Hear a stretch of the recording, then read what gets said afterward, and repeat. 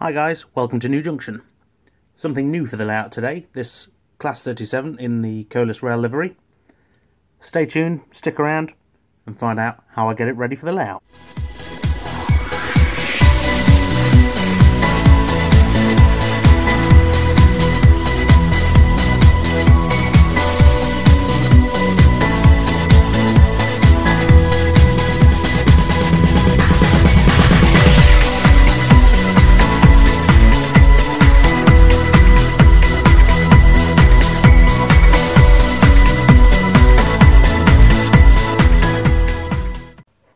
So first things first, the inspection.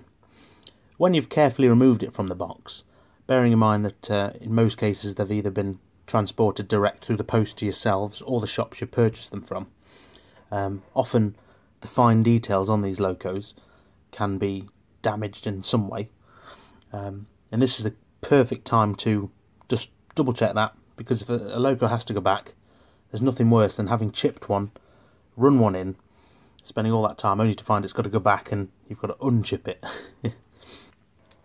The things I look out for most commonly are that things like the buffers are in place.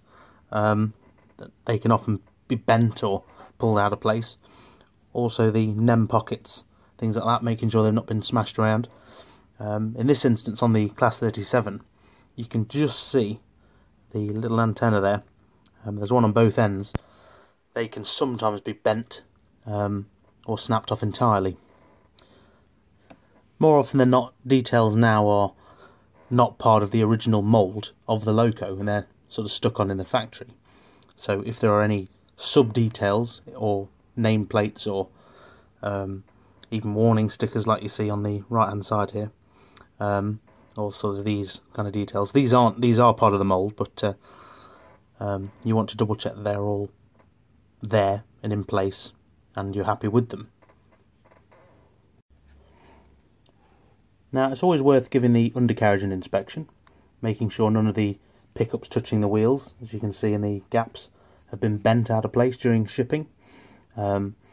These engines can be sat in shop cabinets for a long while, so often the wheels can be a bit dirty or dusty and may need a little clean beforehand. This is a bit rare, but especially on a new loco, but you never know. Particularly the detail on the moving axle itself, if that's pulled off. Just want to make sure it's sat nice and firm, ready for you to use it on your layout. Now I've done my inspection of the loco. I'm very happy with it. I can see that even in this cabin here, the driver is still in situ and in his seat. So he's not come dislodged at all, and there's no scuffs or marks.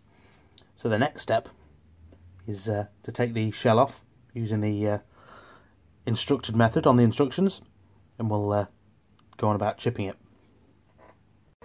So here we are, 6 screws and 1 sprung buffer later. The engine casing just lifts off nice and easy, revealing the motor it's housing and the lovely blanking plate. Now normally what we'd do is we'd be removing the blanking chip on this 21 pin loco and putting a 21 pin DCC chip straight in, but as I've got the Hornby TTS decoder, which is an 8 pin chip, I need to put in a converter first. So what I've got here is an EZ command 21 pin to 8 pin chip, converter chip, which will literally sit where the blanking chip is and then provide me with an 8 pin socket for the sound decoder.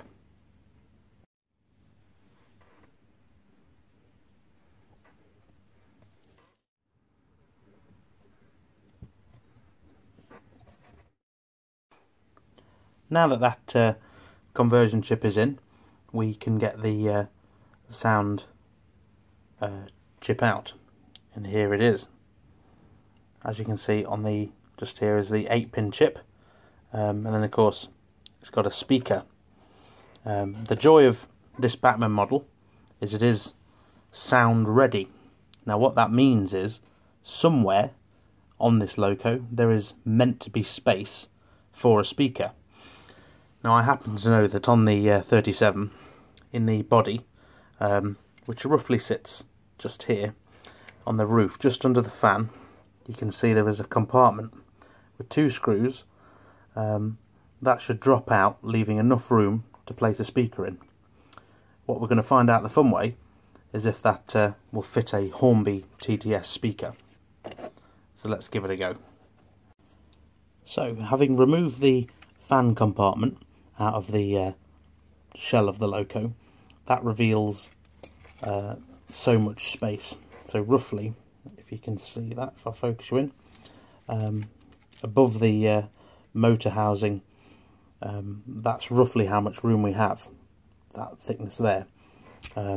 As you can see with the Hornby TTS speaker, which is considerably larger, it's probably a third again when it's side by side, that's just not going to fit.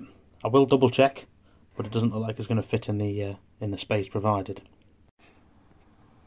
So as you can see, with the shell back on and the speaker pushed up as far as it can go, you can see that the shell is still just sat too proud of the chassis, which doesn't look good at all, and it won't screw back in. So luckily we have a trick up our sleeve, in the sense of with the Hornby speaker you can actually take it out of this plastic housing and make it a smaller footprint. So that's the next step, and we'll see if that fits. So as you can see, the speaker comes in a thick plastic case. What we can do is just pop that out, and you can see the thickness of that is a third again of the actual case it comes in. That should, all being well, be able to push up into the space left available to us on the Class 37 on this Bachmann model. And you can already see how much of a lower profile that is compared to the original case. Let's see if I can get the shell on. It's worth noting at this point that with another brand of speaker, that would sit quite happily on the space provided on the Bachmann model.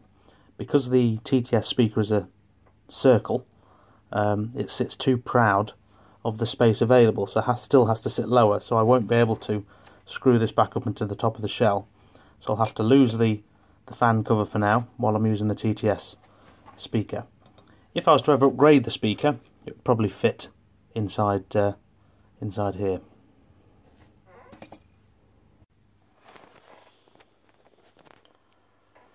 And there we are. That's all housed nicely. When we get that on the layout, we'll give it a test and see if it's worked.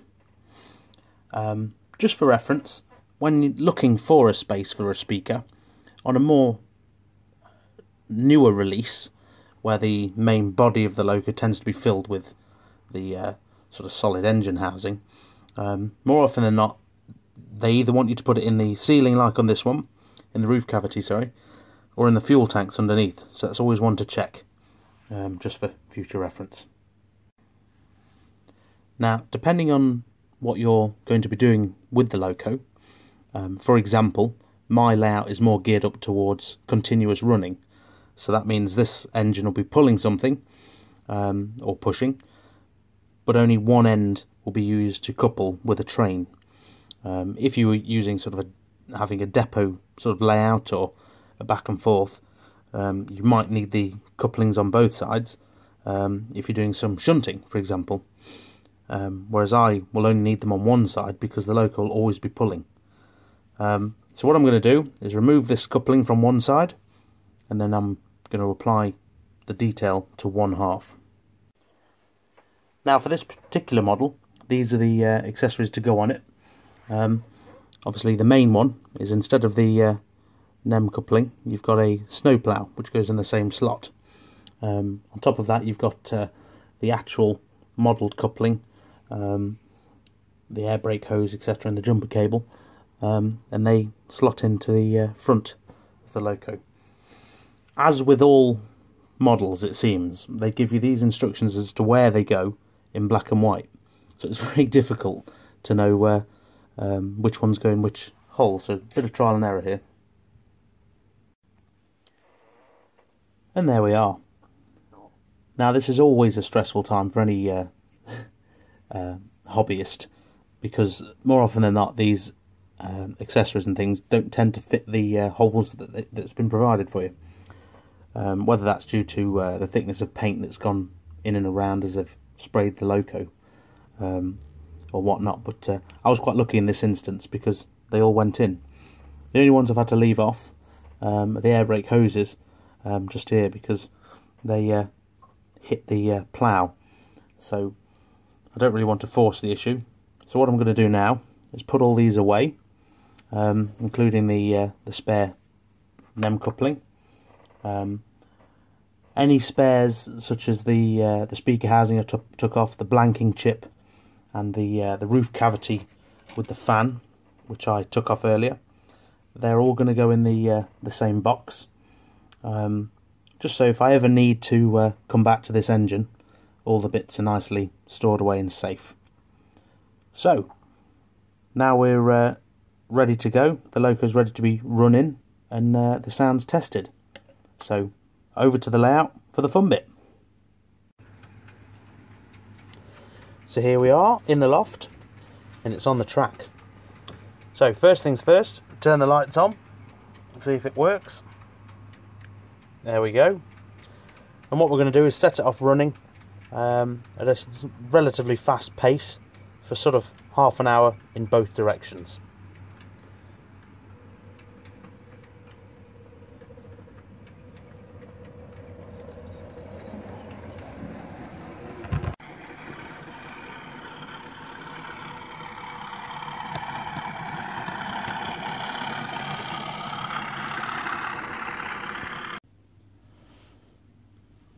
Right, so there we are. It's now been running around the layout.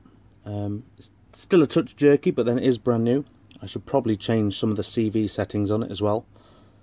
What I've also done is taken the hood back off and just taped down the wires, just so they're nicely tucked out the way.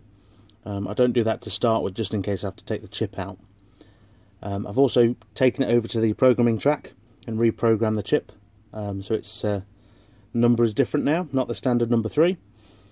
So all that's left really is to turn on the speaker and let it go and join the fleet. So I'll leave you with a few shots of it running around, pulling my network rail train. So thank you again for watching this video, and I'll see you in the next one. Take care, guys. Bye.